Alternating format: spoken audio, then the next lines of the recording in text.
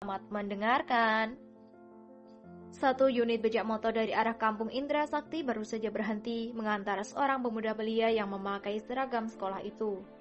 Ketika turun dari becak motor tersebut, pemuda itu langsung memberikan selembar uang Rp50.000 kepada sopir becak dengan keadaan terburu-buru. Belum sempat sang sopir mengembalikan kembalian uang tersebut, pemuda itu sudah lari lintang pukang menuju ke rumah panggung berdinding anyaman bambu itu. "Dek, kembaliannya!" teriak sang sopir. "Besok saja, Pak," jawab anak itu sambil lari terbirit-birit. Seorang lelaki yang sudah sangat tua terheran-heran melihat kelakuan anak itu. "Ada apa denganmu, Joe?" tanya sang kakek. "Perutku sakit, Kek. Sakit kali," kata anak itu langsung menuju ke WC tanpa banyak bicara lagi. Langsung plung, plung, plung, tut. Terdengar suara aneh dari dalam kamar WC tersebut. "Joe, awas keluar semua isi perutmu itu," tegur sang kakek. "Mati aku, Kek. Perutku ini lain rasanya," jawab Joe sambil terengah-engah. Sang kakek hanya menggeleng saja dengan kelakuan Joe ini. Dengan wajah pucat, tampak Joe keluar dari kamar WC tersebut. Namun baru beberapa menit dia sudah berlari kembali menuju WC tersebut dan kembali suara ngeden kedengaran sampai keluar. Hampir 10 menit, Joe pun akhirnya keluar juga dari dalam kamar WC tadi. Keringat dingin membasahi tubuhnya. Kan bahwa dia sangat menderita sekali. "Mengapa kau bisa seperti ini, Joe? Apa yang kau makan tadi di sekolahmu sana?" tanya kakek yang dikenal sebagai Tengku Mahmud itu. "Aku tidak tahu apa namanya, Kek. Udin menyebutkan nama makanan itu adalah pecel," jawab Joe. Tengku Mahmud hanya tersenyum saja mendengar jawaban dari Joe William, sang murid barunya itu, lalu berkata, "Nah, kau duduk dulu di sini. Kakek akan membuatkan obat herbal untukmu," kata Tengku Mahmud lalu beranjak ke dapur. Tak lama setelah itu dia keluar dengan segelas air yang sangat aneh warnanya. "Apa ini, Kek?" tanya Joe yang merasakan suatu kenangan ketika di Mountain Slope dulu. "Sudah, jangan banyak tanya. Minum saja, atau kau akan puluhan kali ke kamar WC," bentak Tengku Mahmud. Tidak ada pilihan daripada bolak-balik dan terus. Apa boleh buat? Terpaksa Joe menerima cangkir tersebut dan menenggak tandas isi dari cangkir itu. "Ya ampun, pahit sekali," kata Joe sambil menyeringai. "Sekarang kau istirahatlah. Nanti kau harus latihan," kata kakek Tengku Mahmud. "Apa tidak boleh libur sore ini, Kek? Aku kan sakit," kata Joe. "Ingat tujuanmu datang ke kampung ini, Joe. Kau tidak sedang berlibur, tapi untuk menuntut ilmu. Jika kau bermalas-malasan, maka pulang saja ke negaramu sana," bentak Tengku Mahmud. "Baik, Kek, saya menurut," kata Joe dengan pasrah. "Nah, begitu. Kau harus bisa memanfaatkan waktu dengan baik. Karena aku juga sudah sangat tua. Entah esok atau lusa, aku menyusul kakak uyutmu. Siapa yang tahu?" "Jangan katakan itu, Kek. Aku trauma dengan kehilangan yang sangat menyakitkan itu," kata Joe. "Joe, orang yang hidup itu pasti akan mati. Itu adalah takdir nyata bagi seorang manusia. Tidak ada yang abadi. Jika tidak ada kematian, maka apa arti itu hidup? Semuanya memiliki pasangannya masing-masing.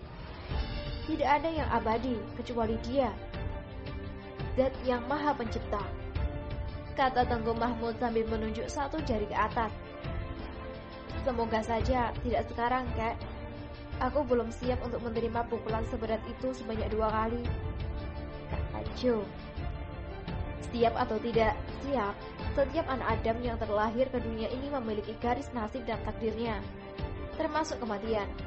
Maka dari itu, persiapkan dirimu sebelum kematian itu datang. Ayo, aku beri waktu istirahat 15 menit.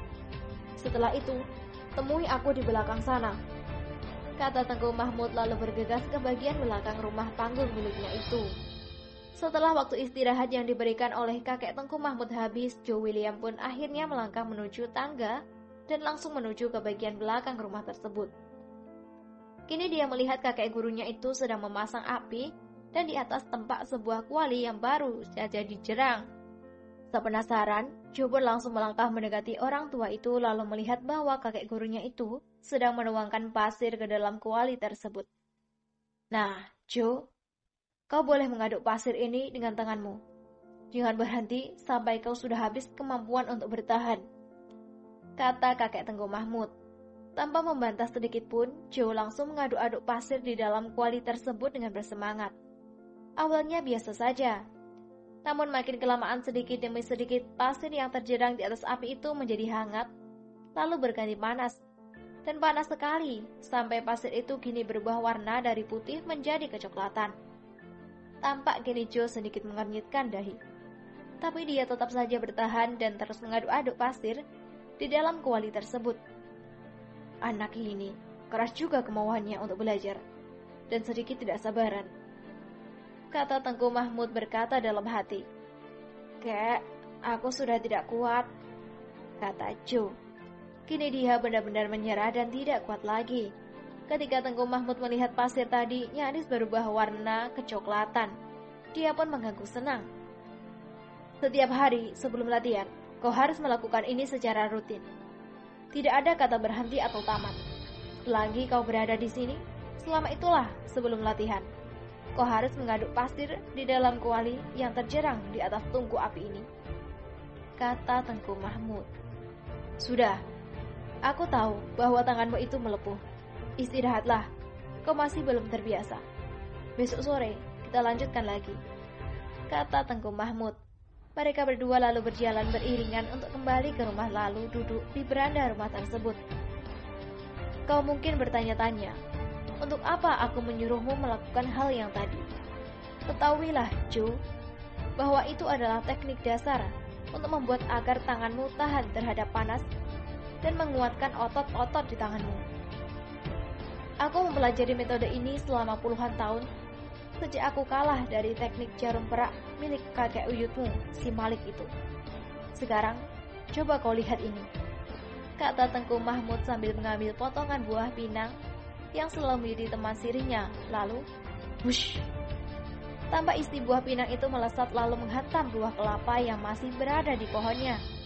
Kini Joe melihat sendiri buah kelapa yang tinggi itu bocor, lalu menumpahkan airnya. Wah, hebat sekali, Kak, kata Joe memberi pujian dengan tulus. Kau lihat ini, Joe, kata Tengku Mahmud lalu menghentikan jari telunjuk dan jari tengahnya ke lantai yang terbuat dari belahan batang nipung tersebut. Prak! Blus! Kini dua jari tangan Tengku Mahmud itu amblas menembus lantai itu sedalam 2 ruas jari. Bayangkan, andai itu adalah tubuh manusia. Teknik ini namanya jari besi. Jika kau ingin seperti ini, maka jangan malas untuk latihan, kata Tengku Mahmud. Joe benar-benar terkesima melihat pertunjukan tadi. Kini dia mulai bertekad dalam hati untuk giat berlatih dan suatu saat bisa dia pergunakan untuk membela diri. Halo para